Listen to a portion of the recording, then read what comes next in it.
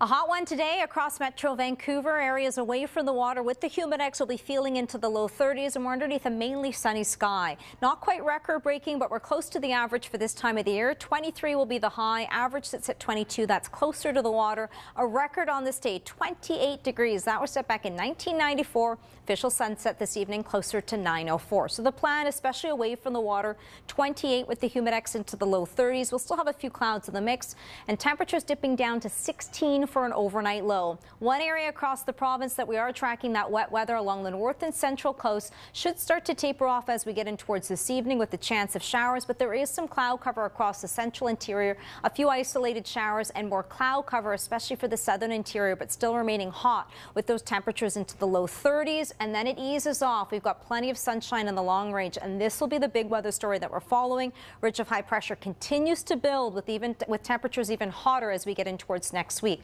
We'll likely see the peak of the heat for Tuesday, Wednesday, Thursday. That's areas along the south coast, and still remaining hot for the southern interior for Thursday, Friday, and towards the end of the month, it'll still be hot and dry for all areas across the province. We're not tracking any precipitation in the near future, so be prepared for the heat as it gets even hotter in towards next week. Now, areas across Metro Vancouver, it's inland that we'll see those temperatures into the low 30s. Tuesday, Wednesday, Thursday, we've highlighted there, and for the interior, it could get closer to 40 degrees as we approach Wednesday, Thursday, and potentially still leading in towards Friday. You'll have to keep the sunscreen handy, stay hydrated. We'll see the UV index soaring across the board. Now, with the dry conditions, a quick update once again from the fire danger rating. We are seeing it now between moderate to high, and it is creeping up for the southeastern corners of the province, where we could be tracking extreme over the next little while. Now, the northeastern corners of the province, the outlook through the day today. Mainly cloudy sky. We've got more sunshine in the mix, and then it does start to warm up. By Tuesday, we'll see highs up to 28.